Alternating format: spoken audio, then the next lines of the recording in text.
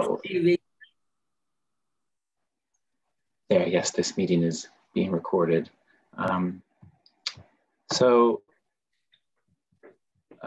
Let's one moment. So this event is being live captioned by White Coat Captioning. To view the captions during the event, click on the closed captions button at the bottom of your Zoom screen. Then click on the show subtitles option to view the captions on your screen. You may also view a full page text of the captions by clicking on the link that will be posted in the chat box below.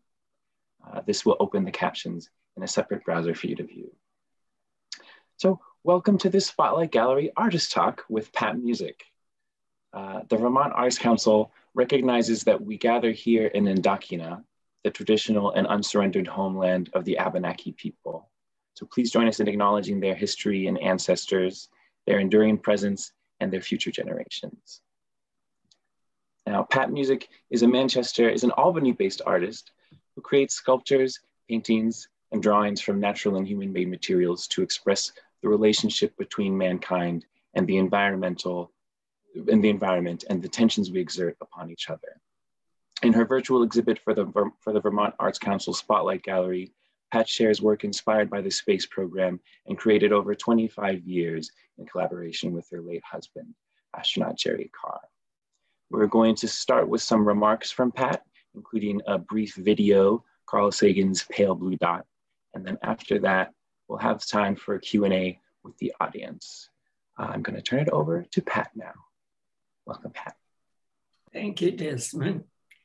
And thank you to the Vermont Arts Council for inviting me to be a part of this wonderful exhibit program. I'm just thrilled to be here with all of you tonight.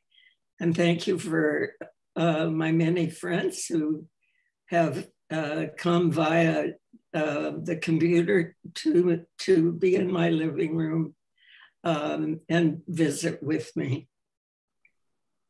In I need to tell the latecomers, I have this thing with my nose. It's either a cold or an allergy, and my voice is not its usual self. And I also sneeze in the middle of talking, so forgive that. In 1973, I found myself walking in the meadow beside our house on top of a hill in Brooktondale, New York, carrying a heavy blanket, which I spread out on the grass and looked up at the clear black sky, waiting to see Skylab. I had heard that day that it was going to be flying over the Finger Lakes area. And I had had a long time interest in space and wanted to see the lab, what I could see of it up in the sky that night. So I lay down on the blanket and waited until in the west a light appeared, and I watched it arc over me. And I said, I wonder who those guys are up there and what they're like. And 6 years later, I married the commander. In the meantime, while I was down on my blanket, Jerry Carr was up in the lab, traveling at 15,500 miles per hour and orbiting the Earth 15 times a day. He saw 15 sunrises and 15 sunsets every day. But his favorite view, he often told me, was when he went on an EVA, the extravehicular activity, or a skywalk.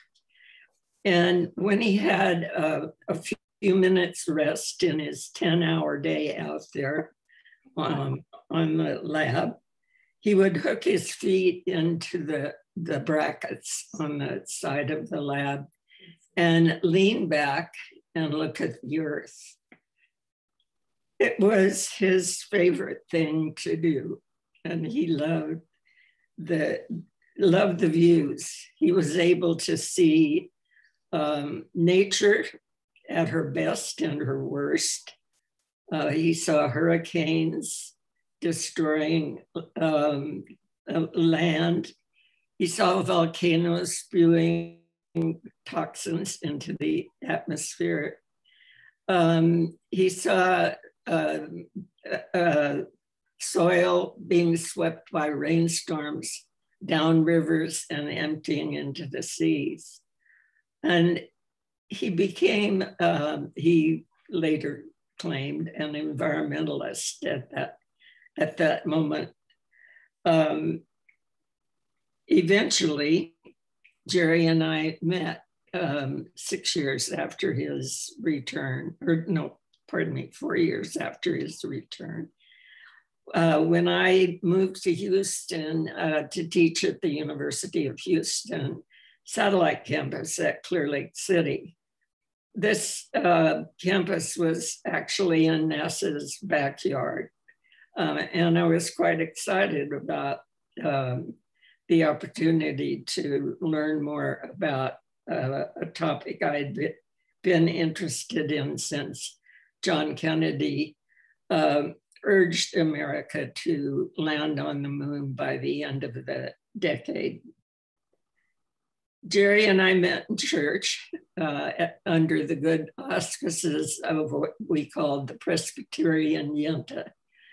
She was a lovely lady who sat in the choir and decided that the astronaut in the front pew and the newly widowed woman in the back pew needed to get together.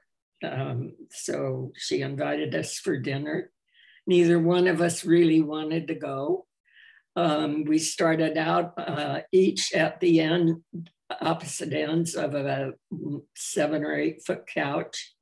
But by the middle of the evening, we were in the middle of the couch, discovering that we came from the same hometown in Santa Ana, California. I'd gone to the same high school, sang in the same church choir, went to the same university, went to the same beach haunts and hot dog stands. But I was 6 years older than he, so I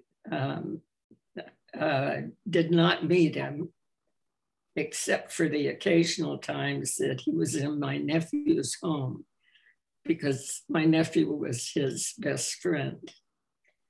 Jerry and I married and moved to Arkansas and built a wonderful home. And he flew his little plane from Huntsville, Arkansas to Huntsville, Alabama every week to work. And I went to work in my studio. It was an idyllic life. But it had separation, and eventually we knew we wanted to do some kind of work together. I think the germ of that idea occurred at the United Nations in 1970, when 1990, when Jerry and I were invited along with other astronaut and cosmonaut couples.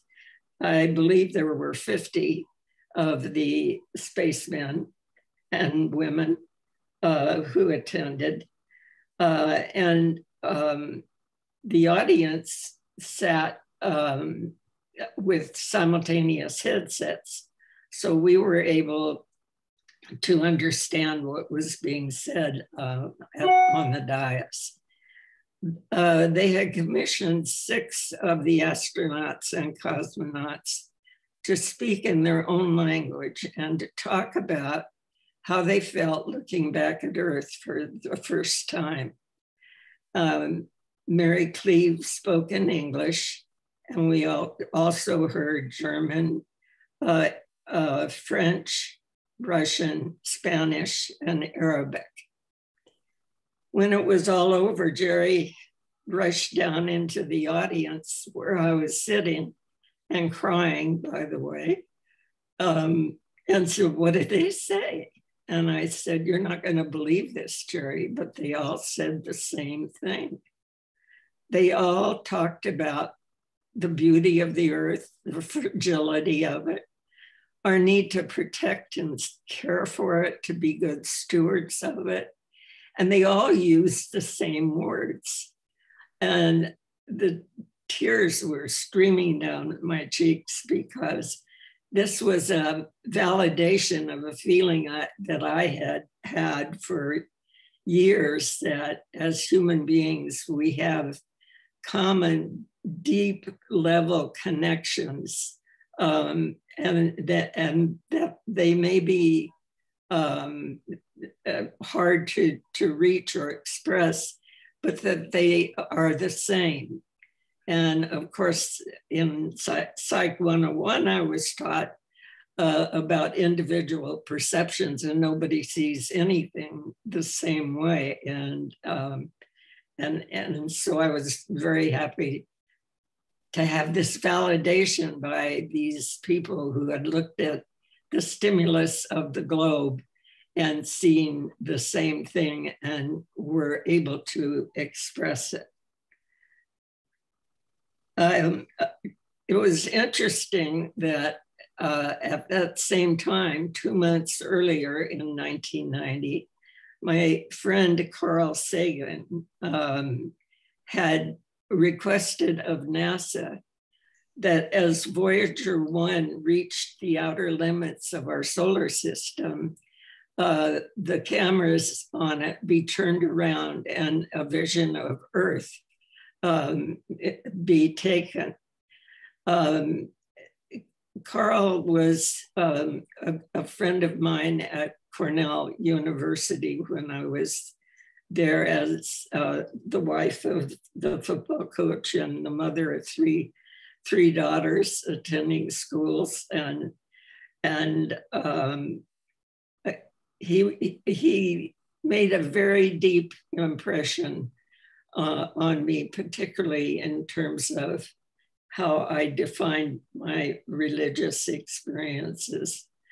I'd like to show you the result of those cameras turning around and photographing Earth. It's a 3-minute clip called Pale Blue Dot, and is part of Carl's book, Pale Blue Dot. If we could have the film, please, Desmond.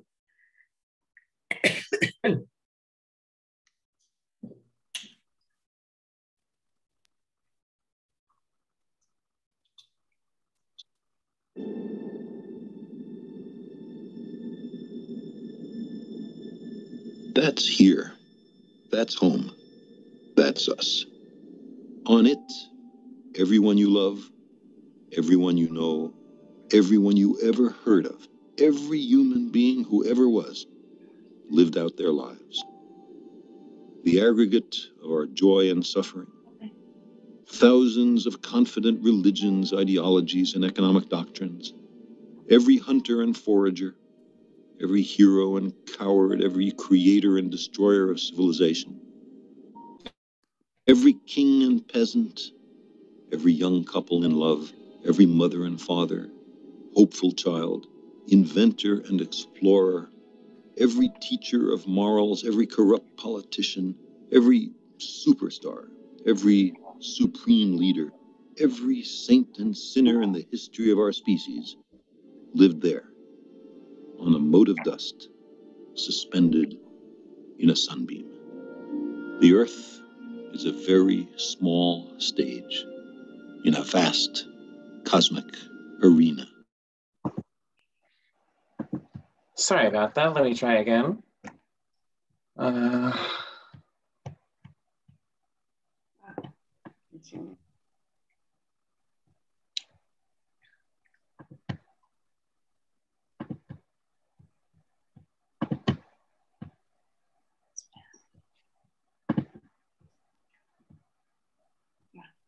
Is that better?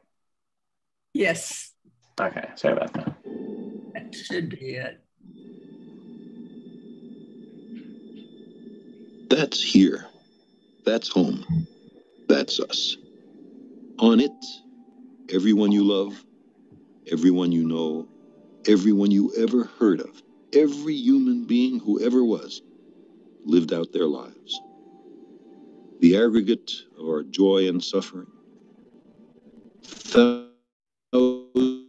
of confident religions, ideologies, and economic doctrines, every hunter and forager, every hero and coward, every creator and destroyer of civilization, every king and peasant, every young couple in love, every mother and father, hopeful child, inventor and explorer, every teacher of morals, every corrupt politician, every superstar, every supreme leader, every saint and sinner in the history of our species lived there on a mote of dust, suspended in a sunbeam. The Earth is a very small stage in a vast cosmic arena. Think of the rivers of blood spilled by all those generals and emperors, so that in glory and triumph they could become the momentary masters of a fraction of a dot. Think of the endless cruelties visited by the inhabitants of one corner of this pixel on the scarcely distinguishable inhabitants of some other corner. How frequent their misunderstandings, how eager they are to kill one another, how fervent their hatreds. Our posturings, our imagined self-importance, the delusion that we have some privileged position in the universe are challenged by this point of pale light. Our planet is a lonely speck in the great enveloping cosmic dark.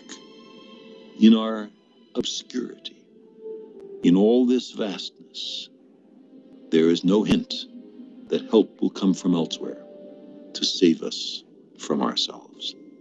The Earth is the only world known so far to harbor life. There is nowhere else, at least in the near future, to which our species could migrate. Visit? Yes. Settle? Not yet. Like it or not, for the moment, the Earth is where we make our stand.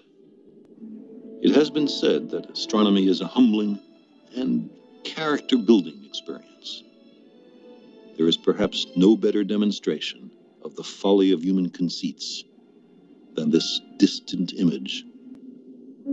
To me, it underscores our responsibility to deal more kindly with one another and to preserve and cherish the pale blue dot, the only home we've ever known.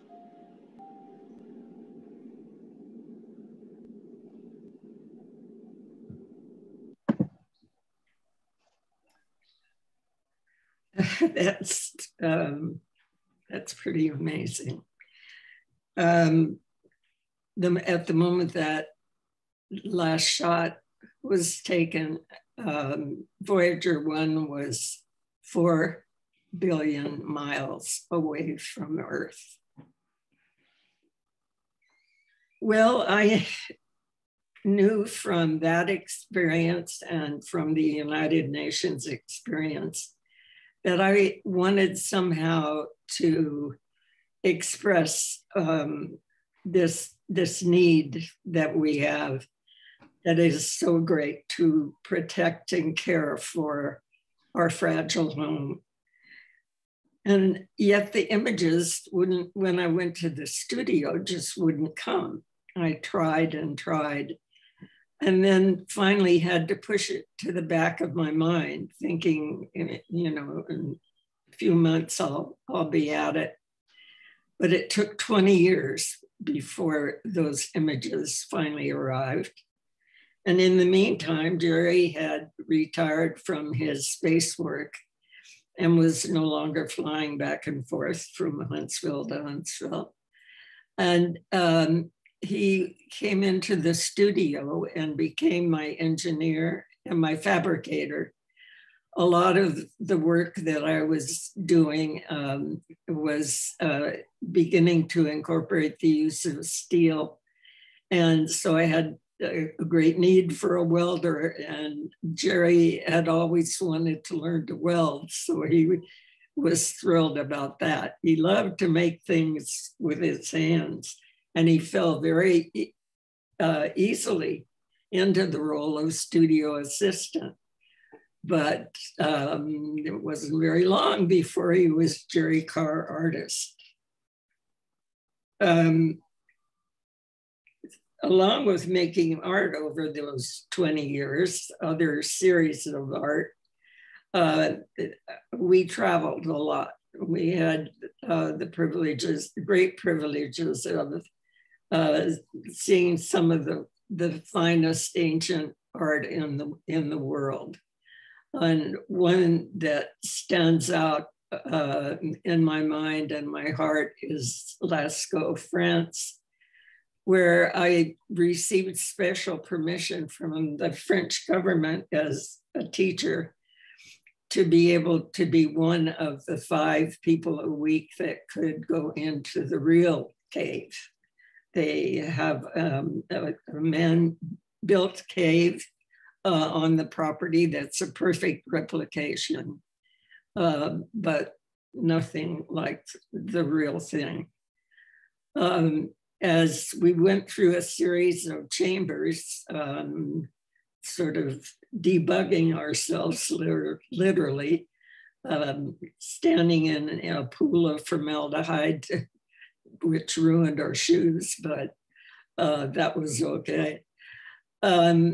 We were in total dark, letting our eyes adjust to the darkness of the cave, because each chamber is lit by only one small incandescent bulb. But it's enough light to see the absolutely amazing and beautiful things that long ago were created on the walls. Using the thing I hadn't expected to see was the 3-dimensional aspect.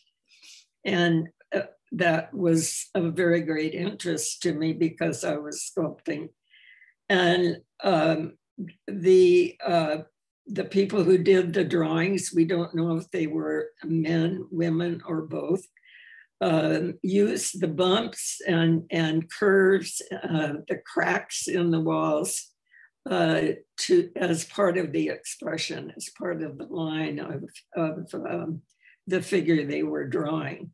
And the figures were these magnificent prehistoric animals, largely.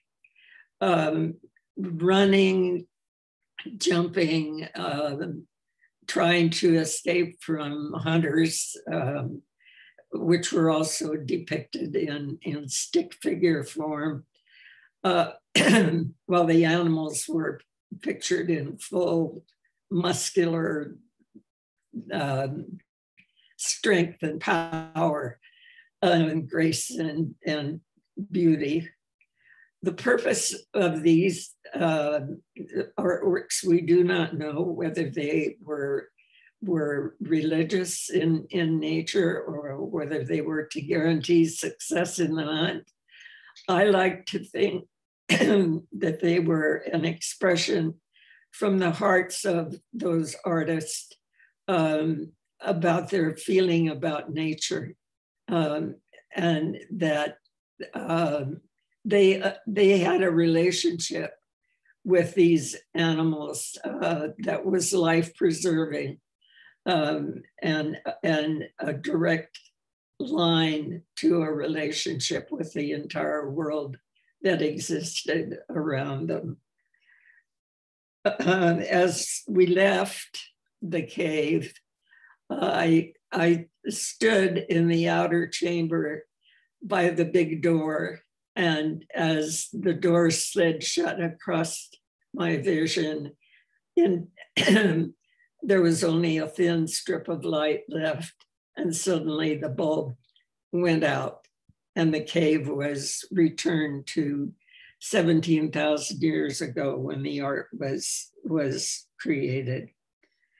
So all of these experiences in our travels fed into the work, Our Fragile Home, and my feelings about the earth and nature.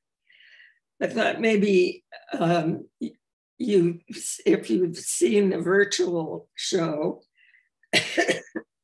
excuse me, that's at the Spotlight Gallery, I would spend our time showing you slides of a few of the larger pieces and point out the ones that Jerry helped me create. So if we could have the slides, please, Desmond.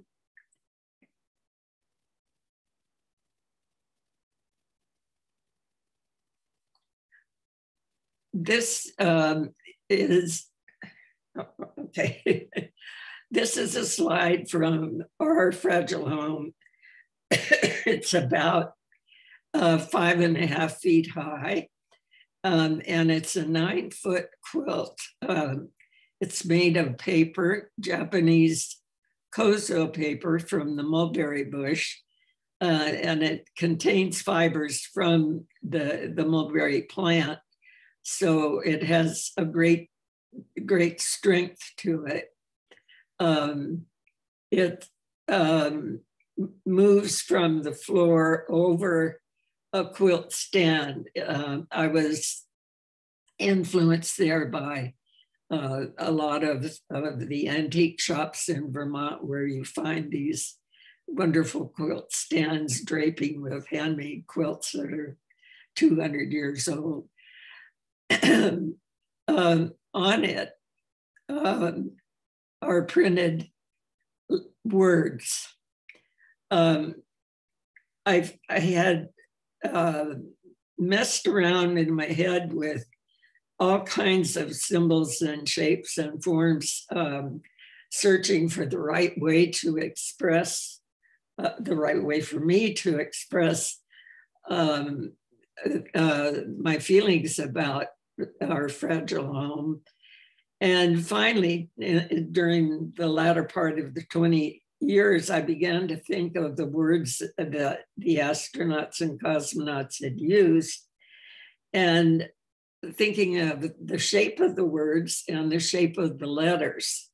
Eventually, I tore the words apart and used only letters. But in this case, we have the words, and we have the translations of the 6 languages. So I have 48 words here. Excuse me.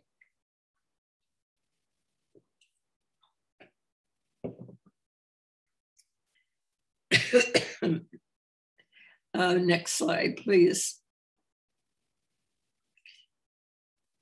This one is called Raindrops Keep Falling on My Soul. Again, I used kozo paper. It's a paper that I use frequently because I love its direct association with that mulberry bush and its roots in the ground. It's torn into strips, and then taking a cue from Andy Goldsworthy, I built platforms to place these strips on, and soaked them in with water, and then flooded them with a pewter acrylic paint.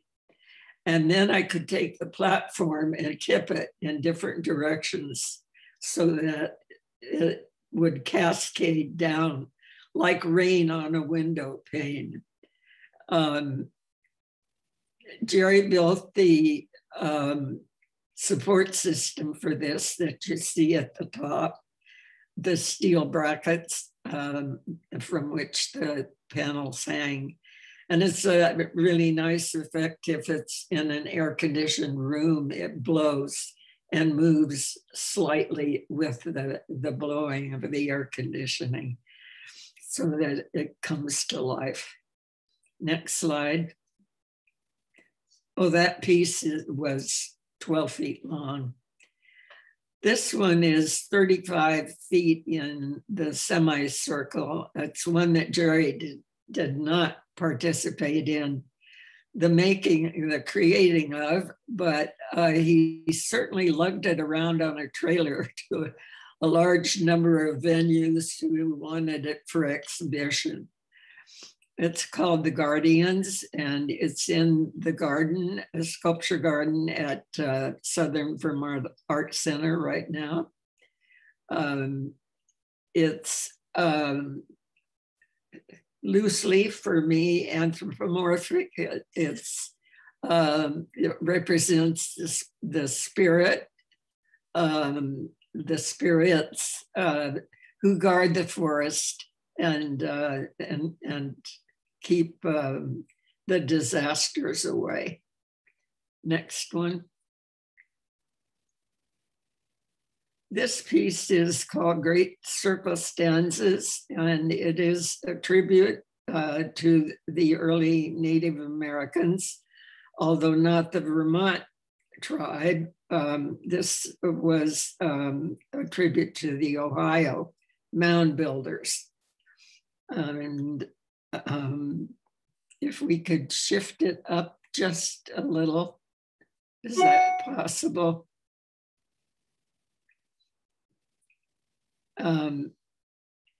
It's a series of musical instruments in a circle, encircling a very large stone. And it's in a loosely interpretation, a loose interpretation of Stonehenge. That was one of the spots we visited that also was just absolutely mind-boggling in terms of its beauty and its history and its strength. Next slide.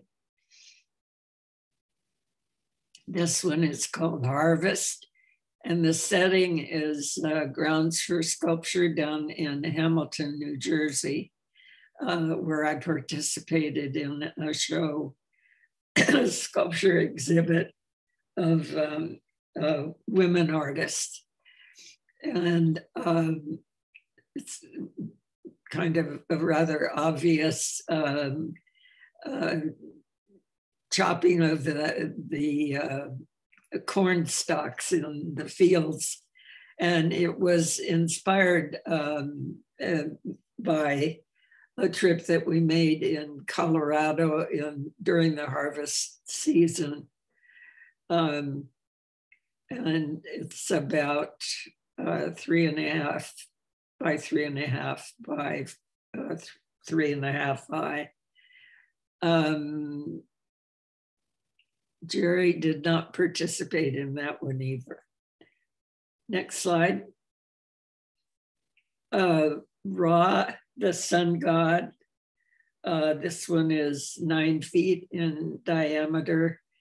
The rays of the sun are from limbs of oak trees in Arkansas. One year we had a tornado sweep through the farm of a friend of ours. It cut about a half-mile swath that was a couple of 100 yards wide. And he said, "How would you like to harvest some oak trees?" And he brought these to me, and we cut them into the various lengths. He stripped the outer bark from them, and I sanded each one 4 times and then waxed it 4 times.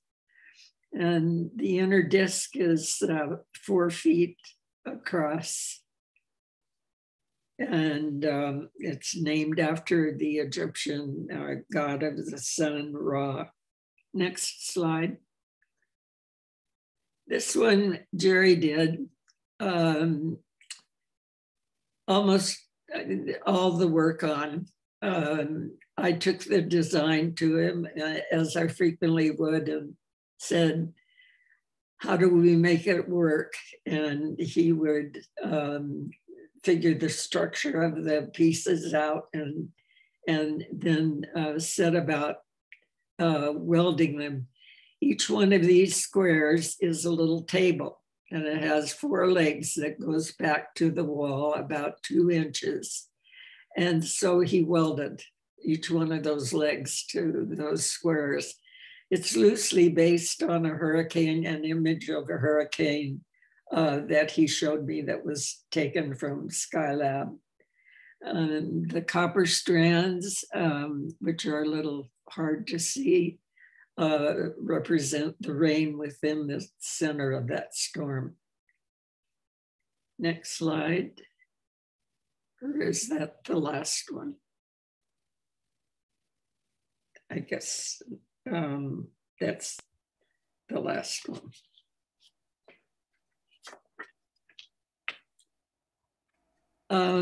Along with making visual art, Jerry and I also wrote a number of books. Do we have slides, Desmond, of the books? We don't, unfortunately. Okay. All right. You can find those books on my website, which is patmusick.com. If you're interested, and I know a number of people in the audience already have them. So there is no end to this discussion. Much like Lesko, then the art of Lesko, it goes on and on and on. Art is an incredible way to that we use as human beings to express ourselves and to communicate. And in this case, the thing that we are trying to communicate is this sense of fragility, the loneliness of Carl Sagan's pale blue dot, and our need. We are the only ones who can keep it alive.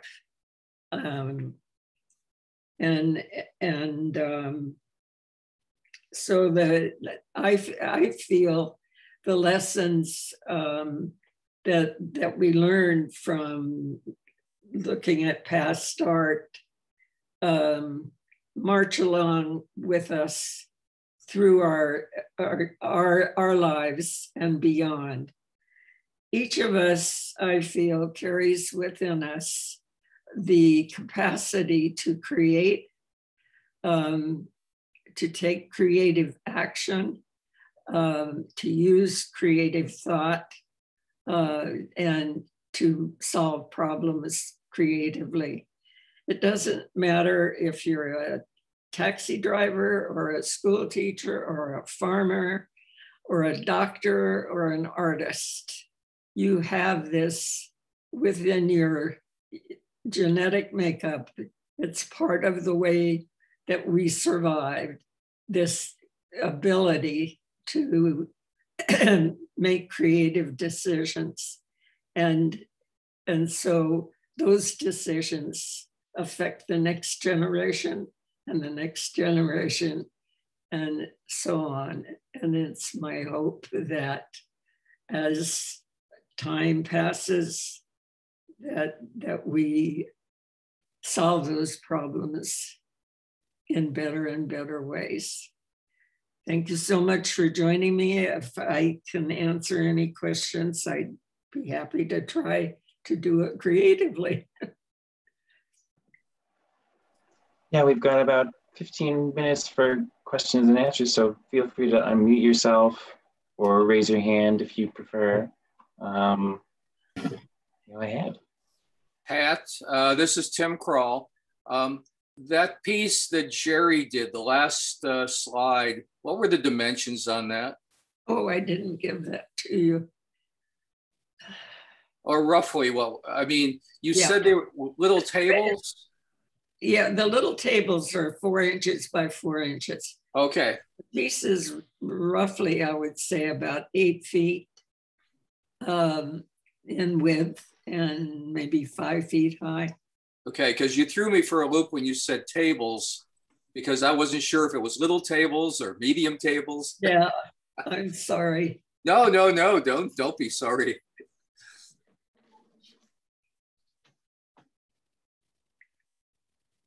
Anybody else? Hi, Pat. Steve and Jill here. We're just glad to be here, and it's great to see you. You look great. And we're just so honored to have a couple of your pieces in our home.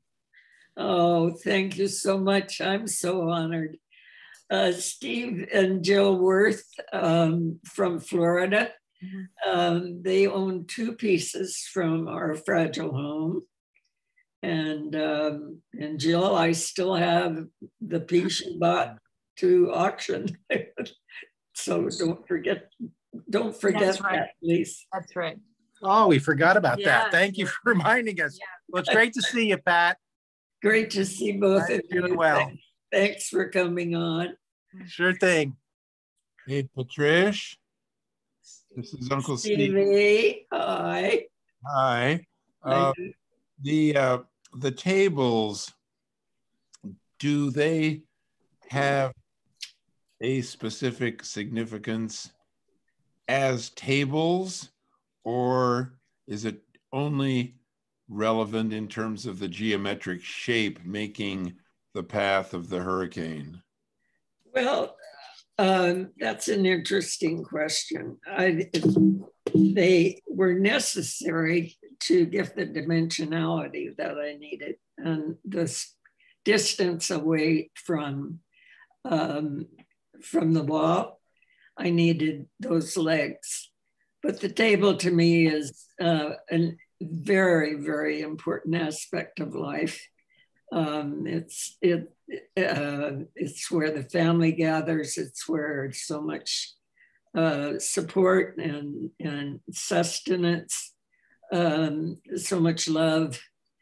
Love is a big word associated with a table, and I learned it from my first mother-in-law. The gift of food that she made with her hands was the only gift she had to give to her family. And so the table has great significance, and maybe at an unconscious level, I use that form, and I have to.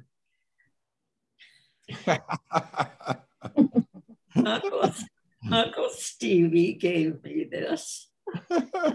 He is a clown, like you have no clown you have ever observed. He's a fabulous artistic monolith in Vermont. I think he's a special state treasure.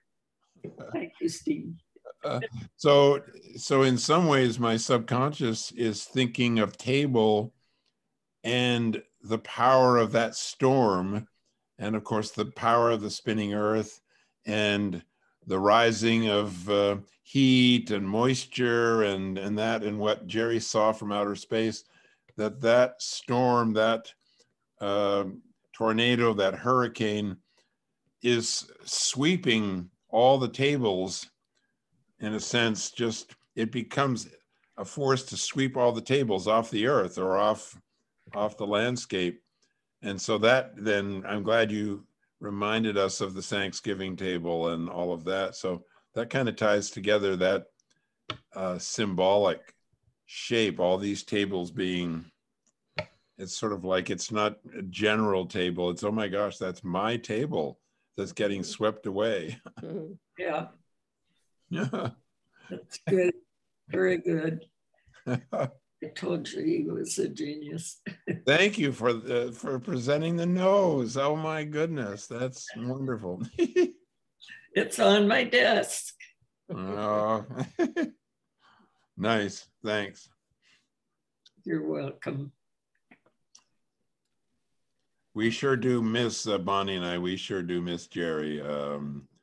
I have so many memories, especially Three Stones, and both of us almost dying on the ice trying to get from the car to the restaurant. I remember. Yeah. Oh, geez. Mm-hmm. Any more?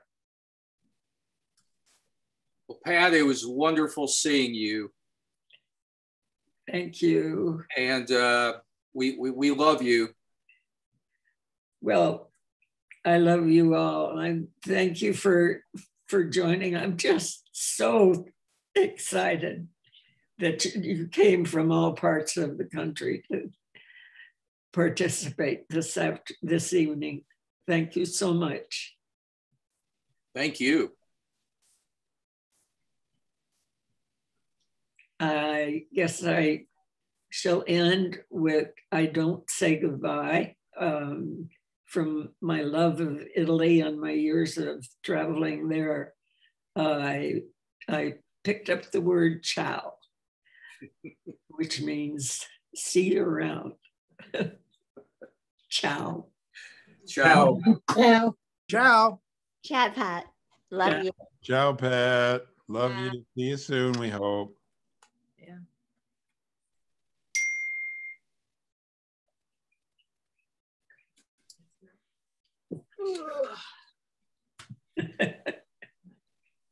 We're still here. Happy to see it. Looks like you're settled in. Well, I am. You need to come see me.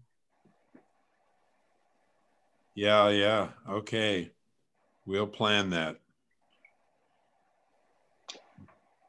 So we'll post a recording of this on the exhibit webpage, and Pat, I will send you a link to the recording when it's ready. Thank you very much, Desmond. Thank you so much for sharing your story and talking. It's just been wonderful. Thank you. Yes.